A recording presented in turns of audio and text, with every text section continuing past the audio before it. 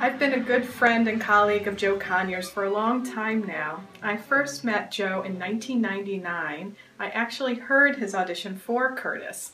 I'll never forget it because he played this Rachmaninoff cello sonata very beautifully and expressively. And the other thing that I really remember is his laugh.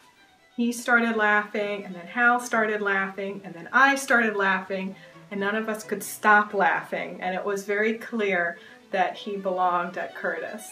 I have deep admiration for Joseph Conyers, for his discipline, his passion, and his love of music making. Philadelphia the city and Philadelphia, the Philadelphia Orchestra, became better places on Tuesday, June 1st of 2010 at 4:30 p.m., thereabouts, when Joe won his assistant principal bass position with the Philadelphia Orchestra.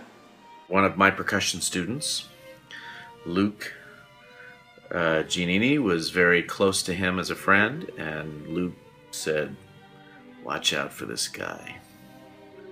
He's gonna go places." So no big surprise that Joe is not only here in Philadelphia Orchestra and so full with his work in Project 440, but there's no limit to what Joe is gonna do. Three qualities that Joe have that I so admire and appreciate is his that he's a true citizen. Joe is unstoppable. That he has an enormous generosity. Indefatigable. And that he has such integrity. The other one, he's a doer.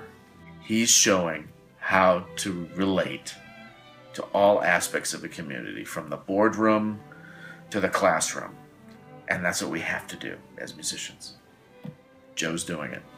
Joe the colleague, Joe the best friend, Joe the entrepreneur, the musician, the bassist, the teacher, the thinker, the changer.